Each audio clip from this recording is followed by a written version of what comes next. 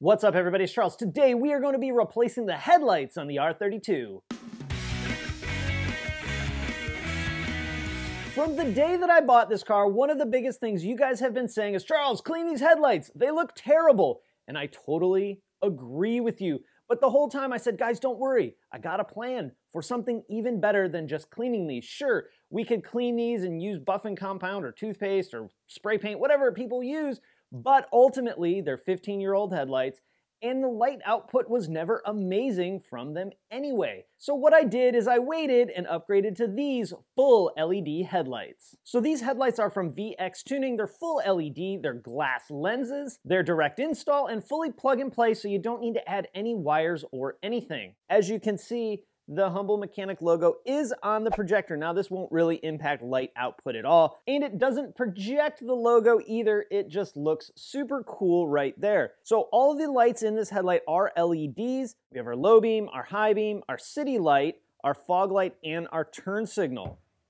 When you roll it around to the back, it has the adjusters just like the factory one, and a factory connector. We won't have to do anything else to the car other than install these lights and maybe do a very slight adjustment. Now, I chose to do something that looked pretty close to the factory R32 lights. You can change pretty much everything inside of here that you want. Chrome, black, different LEDs, anything like that. Of course, I'll put links down in the description to the headlights and everything else we're gonna use today. We're gonna start on the driver's side, remove the cover for the battery box. We're going to need to remove at least this ducting for the intake, but I'm gonna go ahead and remove them both. Slide these up and out of the way. Next, we're gonna need to take our center grille off. I usually don't take this off. I just pop it up out of the bumper so I don't have to mess with the hood pull. So we'll pull from the corners and then pull it gently up. I just kind of leave it here so I can get access to these bolts.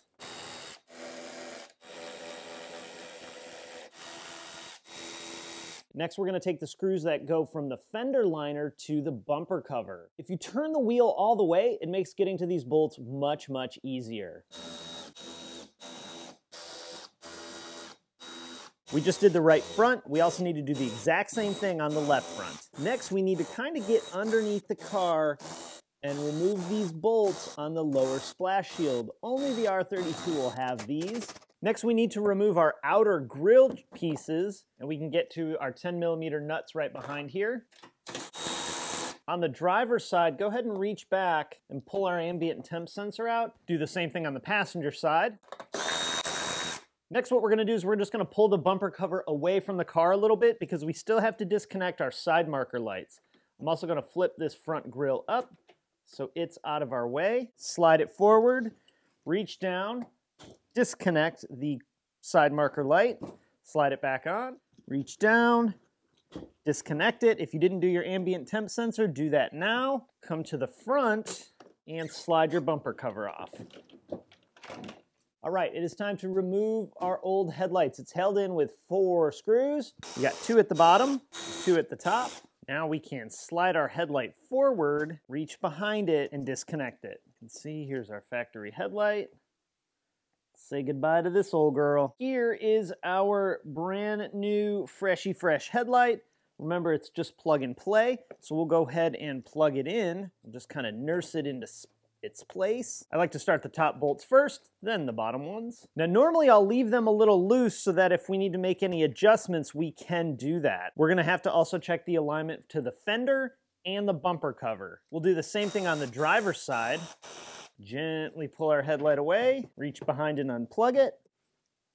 Now notice that our new one also has these alignment dowels right here. This is where the screw goes. You want to make sure that these line up to the holes right next to where the screws go. We will take our new fresh headlight, set it in place, plug it in, go ahead and start your screws.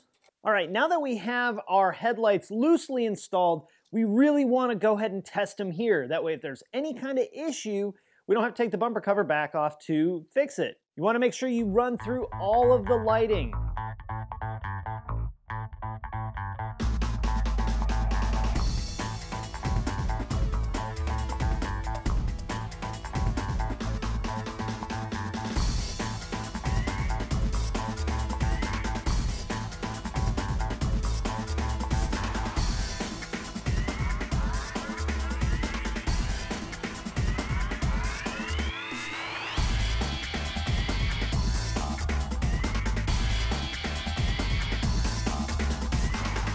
All right, we tested our lights, everything works, they are awesome. Let's go ahead and snug down the bottom bolts for our lights.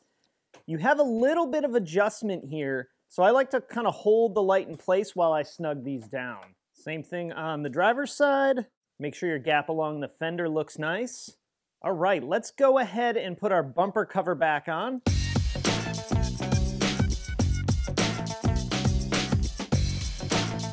Don't forget to plug in your side marker lights.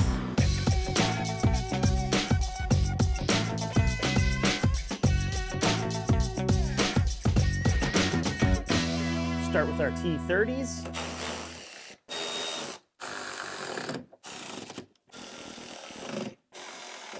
Go ahead and snap your grill down into place.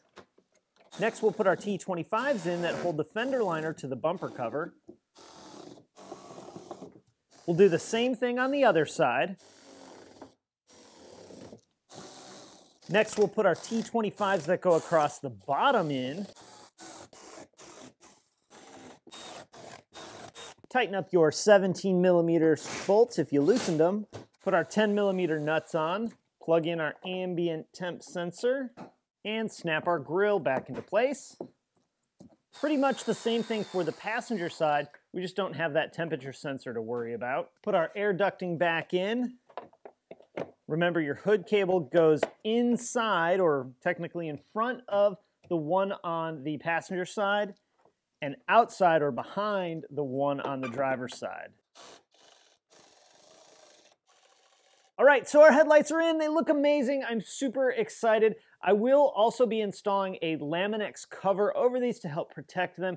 Even though they're glass lenses, we want to do that little extra bit. Now let's compare some light output. This footage here is of the original headlights, exactly the way they were before we pulled them out and replaced them. And this is the light output from the LED upgrade. Now I mentioned that these lights might also need a little bit of tweaking on the aim. The way I like to check that is to park about 10 to 15 feet from a wall on a level surface and see where the beams are. If they're pointing up and away really far or down at the ground, we need to tweak those. Mike does a great job of getting these headlights aimed before he even sends them, so you might just have to do a little tiny bit of tweaking. All right, so there we have it, the upgrade you guys have been asking about for a really long time. Hope you enjoyed that. I'm super jazzed about these headlights. Of course, I'll put links to the lights and everything we used today down in the description. And hey, if you guys like this video, give it a thumbs up. Don't forget to subscribe. With that, I'm out. Have an awesome day, and I'll talk to you guys again next time.